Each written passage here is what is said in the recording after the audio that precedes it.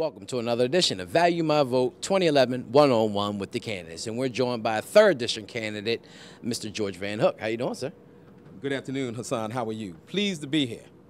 Just right, and thank you for taking the time out of actually going out in the community. I know you're out there every day knocking on doors and telling your story and your vision on why you want to be the next councilman for the 3rd District. So for the voters who are watching it, why don't you start by telling them why you want to be the next district councilman in the 3rd? Quite simply, Hassan, I want to change the trajectory of leadership. I want to change the attitude of leadership, and I want to establish a clear vision that places priority on children, on communities, community engagement, and goes back to basic democratic principles, which means that government should be of the people, by the people, and for the people. And that's what I want to do. You were a former Baltimore City School Board member, 6 years, right? Yes, sir. I'm sorry. And so obviously that's probably going to translate into education being one of your priorities. Why is education a priority, and what will you plan to tackle if you're elected as the next councilman in regards to education? I believe that when we free the mind, the behind will follow. And so what I'm saying is that when people think differently, they act differently. The thinking is a predicate for the attitude, and the attitude, as I said a few days ago, determines the altitude. We can change the way people think, we can change the way people behave, and we can create more discipline. And I believe our school system is the best factory for those things to occur, in conjunction with homes that value education and establish the belief that our children can learn and produce great things. Now, as a former school board member, this question is brought up a lot here in the city of Baltimore. What would be your view? Do you value more of an elected school board or an appointed school board, or more of a hybrid school board? Certainly that is a controversial issue. My concern is establishing a criteria for leadership. What kind of people are we looking for? What is their record of service? Are they committed to their communities? And do they have children in the public school system?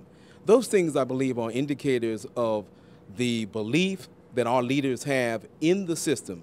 And are they willing to do what I thought I did well, which is to engage the community in the process? So it's not so much the selection process, it is the criteria for leadership. And I believe that we need to make sure that our leaders reflect the values and the beliefs of the citizens.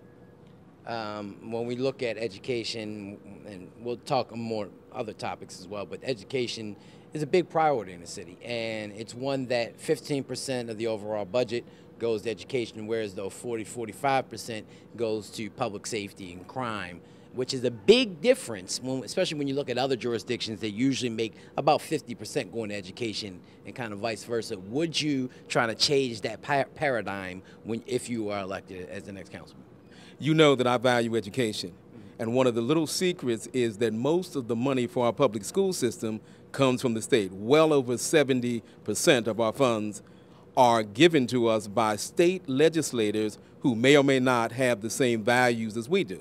We need to change the maintenance of effort formula and put more into our schools, because I believe that the problems that we right now face in our communities can be directly linked to children who are not being educated and not engaged in citizenship, which will lead to active and positive behavior in our communities. So I would put more into schools, as well as recreation centers and those alternatives that are available for training and citizenship.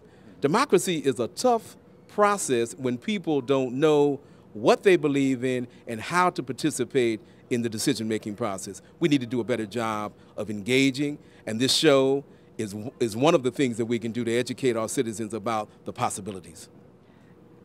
47,000 plus vacant properties in the city of Baltimore.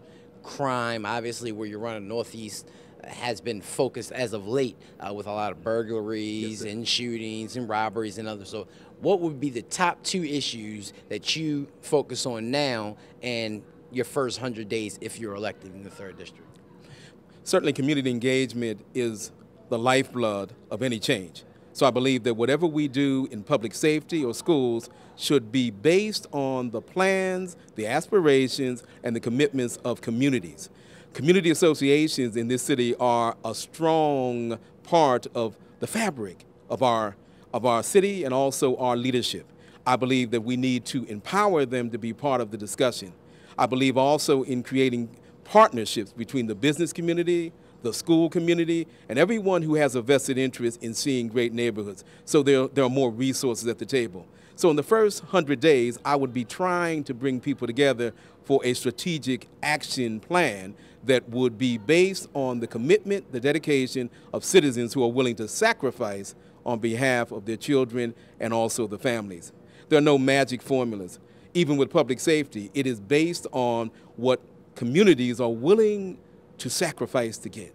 Maybe something simple like community night outs, or speaking to each other when we walk on the street, or correcting a child when the child has exhibited aberrant behavior. These are things that we can do.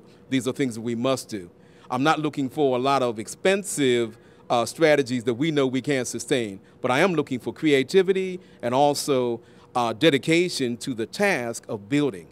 And so schools, community centers, and the revitalization of community organizations would be part of that effort, and I believe that the business community certainly needs to be revitalized as well. For those who are watching, how can those who want to get more information of George VanHook or want to get involved in the campaign and help you out or even donate, how can they find out more about George VanHook? My website is www.friendsofvanhook.com. Again, that's www.friendsofvanhook.com. I'm very, very proud to be part of a movement that is about rejuvenating and resurrecting positive attitudes. Because again, I believe that attitude, not aptitude, determines our altitude. And finally, Hassan, I believe that there is a treasure of intellect, spirituality, and greatness in our communities. Not everyone is a bad actor. Not everyone is a juvenile delinquent. We have tremendous people. Let's link the people and create an energy, a synergy that will lead to positive change for everyone. Well, George VanHook, we want to thank you for taking your time out. We wish you all the best in your run for 3rd District in the City Council. Thank you. And we'll be back with more of Value My Vote.